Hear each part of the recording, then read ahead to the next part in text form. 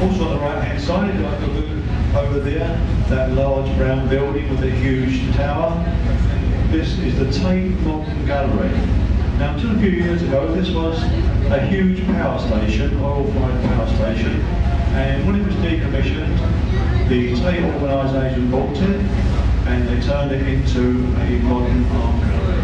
Many famous modern works of art in there, including an unmade bed, half a cow, pile of bricks, but there's also some nice stuff in there, so it's well worth a visit. And it's well worth a visit because it's one of the few places in London which are free.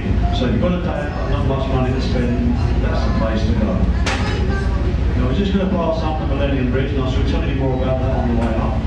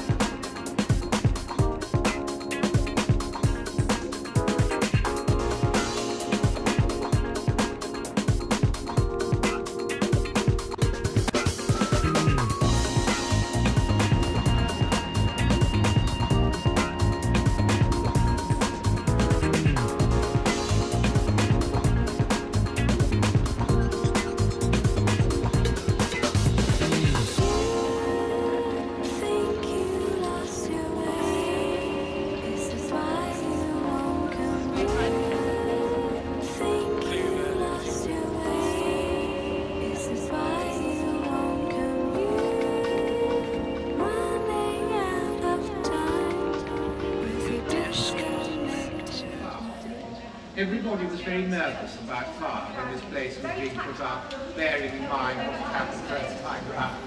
So if you come to the Globe Theatre today, you could be part of the groundling audience of 600, I think we're allowed now, and the groundlings still stand, and when it rains they get wet, and we never cancel a performance. That's part of the deal of coming here. Or you could be part of a gallery audience, 3 galleries of 1,000 rather than 2,000. And all the differences between Shakespeare's Globe and our rebuilt Globe have been thrust upon us very unwillingly, I have to say, by the health and safety law, by the fire brigade. So just let me whiz through them and tell you what they are. The door that we came in by over there would have existed. It was called the ingressus, but it would have been half the width of that one. Likewise, its equivalent on your place, I said he was in London. But that was the end of Globe 1. That theatre where so many of Shakespeare's plays had been premiered. Now, Globe 2 was up and running by the following summer of 1614. And Globe 2 was more or less the same as Globe 1, except, surprise, surprise, the roof was made of tiles, not thatch. And Globe 2 lasted until those disagreeable old Puritans in London. To use it, you have to turn them on a machine called a pole, which you pump with your feet. And she made 300, and then what happened? Did she get bored? Did we run out of money? Which is something that frequently happened, may I tell you, Palmer's Place.